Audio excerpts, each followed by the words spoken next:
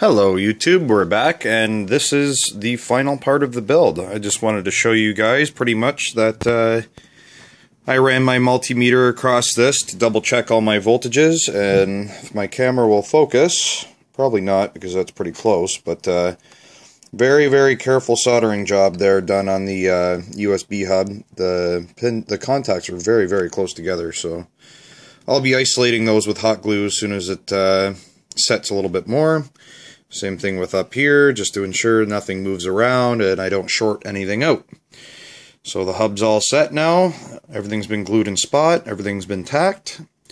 I've tacked that USB out of the way just for the meantime, which allows my clip to come down on the top part of this entire case. So, when it's done, there'll be a case as such. This lines up. I just dremelled out some stuff here. And then the whole unit. So I'll be back after I hot glue just the little remnants here, and we'll plug it in and see what she can do.